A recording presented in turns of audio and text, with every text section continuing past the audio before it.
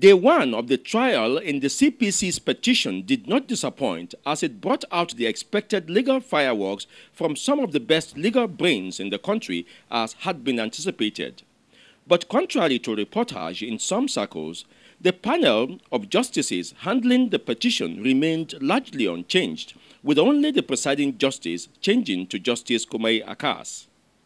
After setting the stage for the hearing, the CPC petitioners rolled out their witnesses, starting from the party's secretary, Buba Galadima. He was followed by the chairman of the party, Prince Tony Momo.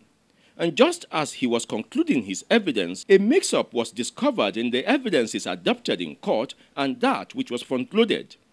Respondents' counsels latched on the mix-up and opposed the application of the CPC counsel, Abubakar Malami Aseyen, to make amends.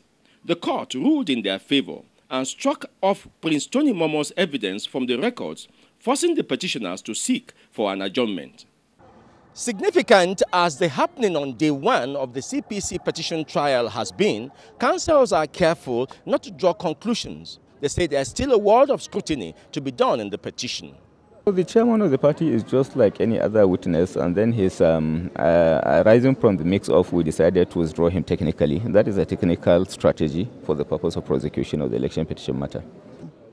It's a human error. Nobody's above error. We are all human beings. And then it was a fatal one. The court said it is not curable. The court said they could not do anything to correct what they call the mix-up. We opposed it because the application has no precedent in law. Femi Okewo, NTA News.